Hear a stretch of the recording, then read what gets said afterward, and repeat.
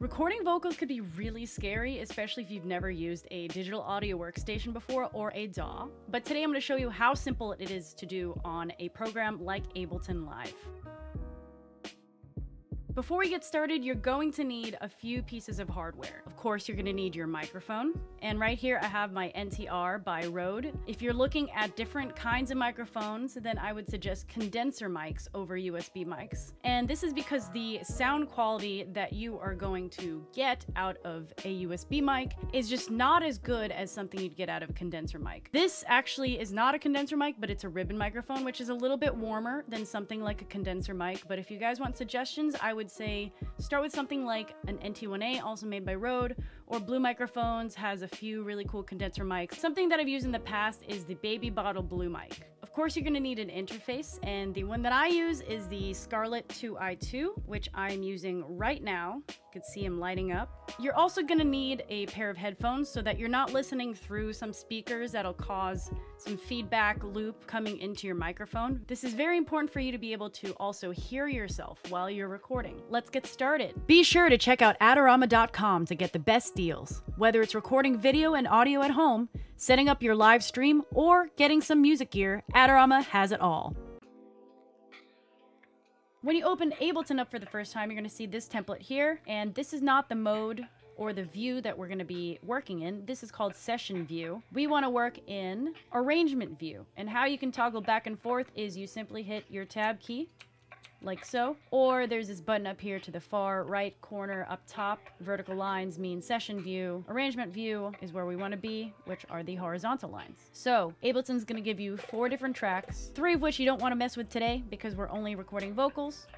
So we're going to go ahead and hit these first 3 tracks, this one being a MIDI, and hit the delete button, another MIDI, and an extra audio. And we're just going to want to rename this because we want to keep everything nice and neat, and we want to know what we're tracking, especially the more vocals you track, the more layers you stack on, things tend to get lost in audio 1, audio 2, audio 3. So you want to just stay as neat as possible from the beginning. The next thing we want to look at is options. You want to hit preferences, and you want to make sure that your audio devices are set to where they need to be. So your audio device should be defaulted to your interface, whatever you're using. In this case, I'm using a Focusrite, so that should be my audio device. We're gonna go under channel configuration and make sure our inputs are set correctly and our outputs are set correctly as well. You could toggle these on and off, but you want to make sure that they're on or they're in the yellow, meaning that they're selected. And then you're going to go to hardware setup, and your buffer size is something to consider for sure. I'm just going to leave my buffer size at 256 because that's just what my computer's optimized for. But if you want to hear the least amount of latency, meaning no delay between you speaking, going into your microphone, into your interface,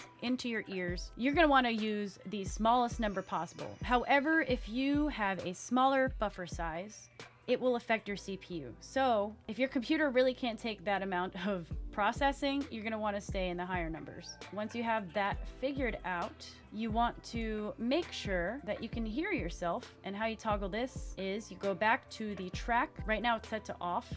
To the left of that, there's auto. And now I can hear myself within the track. So we're gonna set it to auto, meaning I can hear myself while it's being tracked. If for some reason you don't want to hear yourself and you want to do one of those like off to the side headphone moves, which a lot of vocalists do, you can absolutely do that as well. Okay, lastly, we want to make sure our gain staging is properly set up. Mostly we want to make sure we're not going to peak with the vocals. So how you gain stage correctly is you're going to arm the track. So you're going to hit this little button right here, and you could see that this monitoring is picking up my vocals now. And how you know it's too loud is you're going to test your vocals, or you're gonna sing as loud as you think you're gonna sing, and you're gonna see if it goes in the red. See how this doesn't really go in the red, it's kind of just bouncing in this happy gray area. All right, I'm gonna turn my interface up, or I'm gonna crank my gain up on my interface, or those knobs on the front, and I'm gonna test my vocals. And that was enough for you to see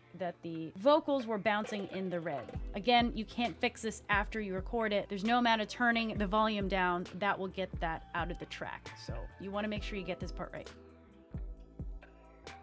Okay, we're all ready to record. You can do that by hitting F9 on your keyboard, or you can hit this big round button up here. It's this black button right here, and you don't want to use this record button that's just right next to it. It's a really easy mistake to make.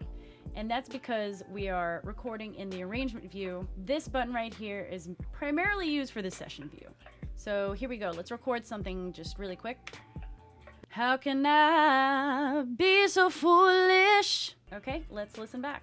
How can I be so foolish? Okay, so let's say you want to record to an instrumental track that you just have, or if you want to record over a beat that you're working on. Super simple to do. You can either do this in the program. Let's say you worked on a beat in the program, you record vocals just like this, or you can import from an external source if your friend sent you something, or if you have like an MP3 that you just want to sing over. Simply just drag and drop the file into the project like so.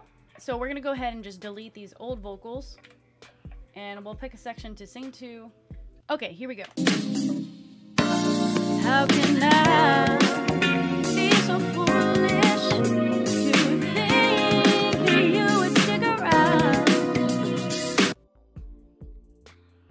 Okay, so the last thing you might want to do is share your project, and you can just go under File, Export Audio Video, and you're gonna want to make sure that you have the correct file type. So if you're sharing this with a friend, you're probably gonna wanna use like an MP3. So you're gonna go ahead and toggle that on, and you're just gonna go ahead and hit export. And it'll take a second to render the audio, and that's Ableton. And that's really it, guys. It is that simple. If you have any questions or comments, please write them down below. Do not forget to like and subscribe. If you have any other suggestions as to what you want us to tackle next, we would love to hear from you. And until next time, my name's Raquel Lily. See you guys later.